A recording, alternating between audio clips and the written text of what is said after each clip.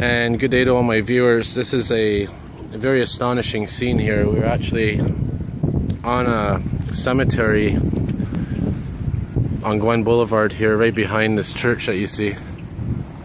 And you can see up there that police helicopter, and you can see that the water has come over the shore as a very common scene here.